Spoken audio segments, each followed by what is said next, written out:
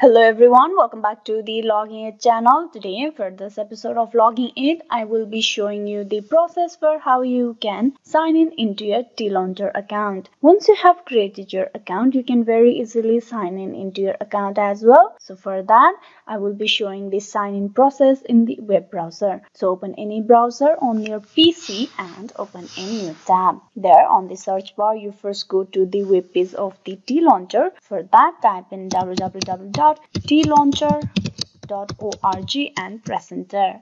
Here on the web page of the TLauncher, you need to click on login. To log in, you need to provide your login ID, that is your username and password. Type in your password and click on login. Here you also have the option of reset password. That means if you have forgotten your password, you can tap on reset password and go through the process provided or the instruction for the recovery of your password. So here I'm just gonna click on login to get logged in into my account of TLauncher. And here you can see with that I have been easily logged in into my account. It's a very easy process. You need to provide your login details of login ID/username and then password. Hope this video was useful. Please like and subscribe the Logging It channel and also don't forget to click on bell icon. Thank you.